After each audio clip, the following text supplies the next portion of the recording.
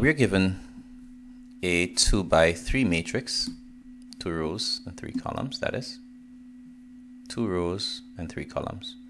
We're asked to multiply it by 3. So this is scalar multiplication. Once it's a number next to the letter for the matrix, it's multiplication by that scalar. So let's do that here. So 3 times 1, this becomes 3. This becomes 9. This becomes negative 9. This becomes 9. This would be 0. And 3 5s is 15. So we're looking for that one. 3, 9, negative 9, 9, 0, 15.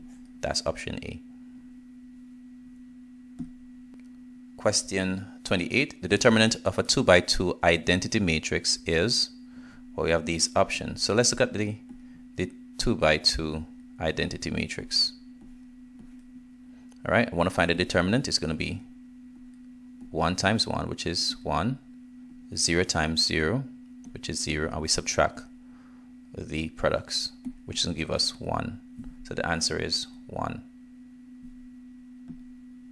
Question 29, we have to subtract the vectors p and q. So p minus q, let's do that. So it's going to be 3 minus negative 2, and then 7 minus 5. Now, subtracting a negative 2, this becomes a positive. Subtracting a negative is a positive. So it's 3 plus 2, and then 7 minus 5.